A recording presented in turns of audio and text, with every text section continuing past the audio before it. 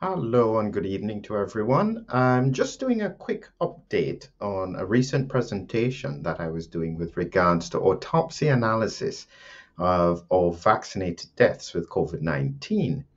And I'm going to be doing a more detailed analysis on my Substack. That's where I'll go through a bit more of my thoughts as to exactly what I think could be happening.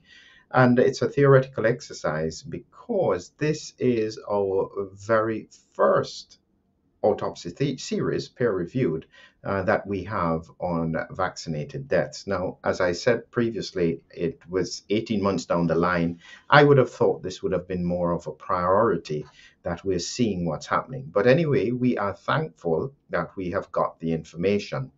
So what I'm going to do is I'm going to show you how you can take a look at some of the information that I'll be discussing on my Substack. And just to remind you with regards to my Substack, this is Here Everything COVID-19. This is where I'll be able to talk a little bit more openly about some of my concerns, if any, from the details with the autopsies. And I'll share with you the ideas, and the link is down below. Please join me and subscribe. So I look forward to having you. So let's get straight into the principle. So here is what you would do. The link for this paper is right in the description below. And what you have here is modern pathology, high viral loads, what drives fatal cases of COVID-19 in vaccinees. This is the autopsy study. And so you have an abstract here which gives information about what's happening in terms of the overall paper. It's kind of like a summary of it. But the bit that I want you to focus on, if you want to work with me on it, is to jump all the way down to the bottom. So if we go down to author affiliations, this is again from Germany. But what we're after is the supplementary information. And in the supplementary information, you would click on this link. So once you found the paper from the link below, you would click on this link, and then this would download a Word document. And this downloaded Word document would then show you what it is that we're going to look at. And so that's the essence of what we'll be doing with regards to on the Substack, so that you have an idea of the focus. So what I want to do with you today is to give you a quick idea as to what the details are that we would need to see from that supplementary information. And so again, I will take you back to this is the supplementary document, high viral loads, autopsy study. It shows the information about the authors. And then if you roll down, you have supplementary table 1.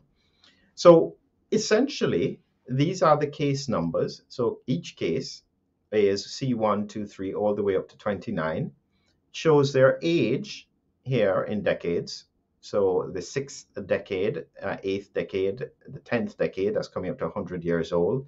Their gender, whether male or female, and whether or not this was a complete autopsy or a partial autopsy or legal medicine. I'm not quite sure what they mean with that, but it's something that I will look into a little bit more.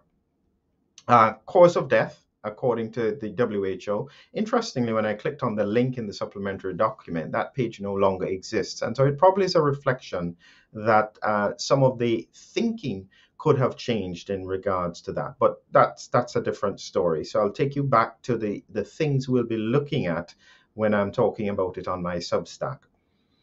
So as we continue down, we have the vaccination status. Now, the first groups were all partial vaccinations.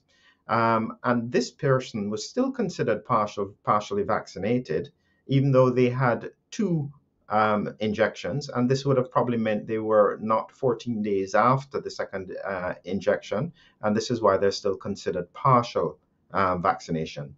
This is the vaccine that was used. So this would be Pfizer, BNT, and this would be AstraZeneca. It doesn't seem as though they had any Moderna here because this was Germany. And nasopharyngeal swab diagnosis, CT value. And the CT value is talking about cycle threshold. The basic way of thinking of it is just The lower the number is, the earlier this cycle threshold would have detected viral RNA.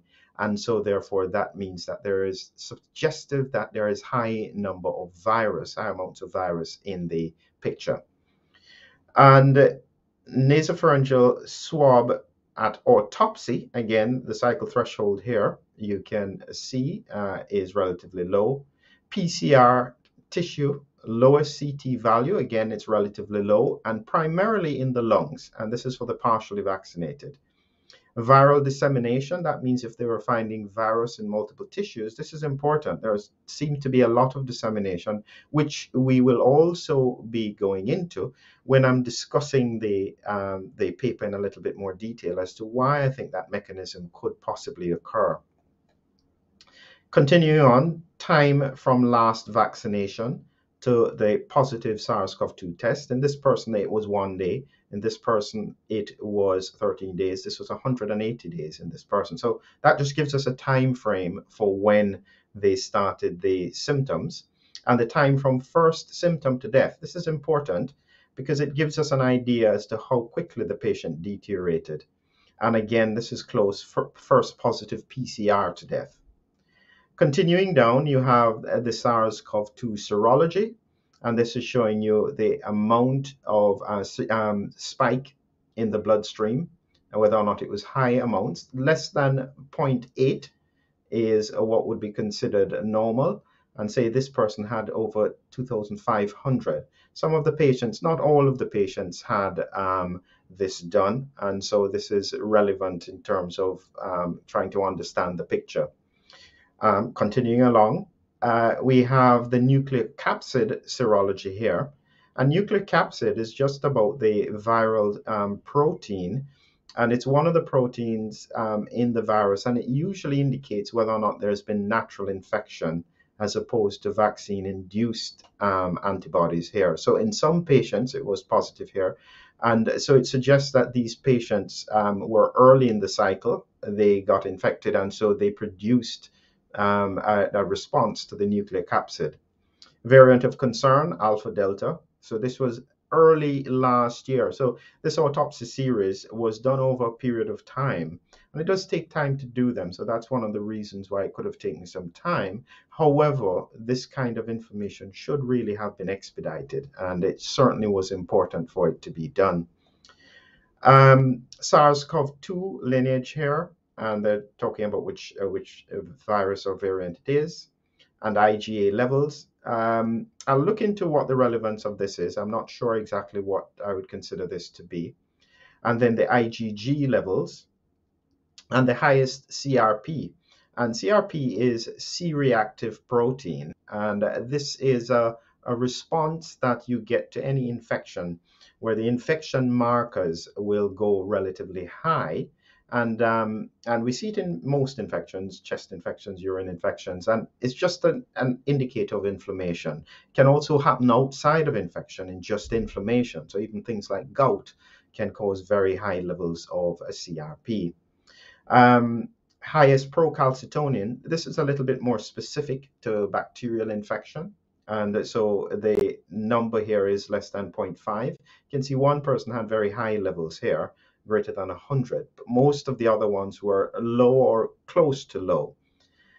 Interleukin-6 is a measure primarily of macrophage function or macrophage activation. And you can see in this patient here, it was exceptionally high values. And that's something we would look into in a little bit more detail. Whether or not there is associated malignancy and which malignancy was involved. And this gives you a picture of the comorbidities. These are all the other things that were wrong with the patient that would have been a contributing factor to death. BMI, this is talking about the weight of the patient. Normal is 18.5 to 25. So up to here, 25 to 30 is overweight, and over 30 is obese. So this is 50 is quite high. Invasive ventilation, whether or not somebody was on intensive care or just had oxygen, whether or not they were given steroids is here, and changes to lung parenchyma, or what happened histologically in the lungs associated with the death. So these are all the points that I'll be looking at, and I'll be trying to explain why I think this is relevant and trying to extrapolate some understanding from it. Because one of the big questions has always been, has the death in the vaccinated been the same as what happens in the unvaccinated? And this is a really important thing for us to know going forward, because we're still having large cohorts or significant numbers of people who are vaccinated who are dying. And this may help us to understand what, if anything, can be done. So, again, I thank you very much for joining me. And that's just the overview, and the details we'll go into if you join me on Substack. I'd like to encourage you to do that. And yes, please, I hope that you found this insightful, and look out for some more information that I'll share in the next few days and weeks. But certainly, if you want to hear me do an analysis of that information, you need to join me on Substack. So have a good evening, and I look forward to speaking to you again.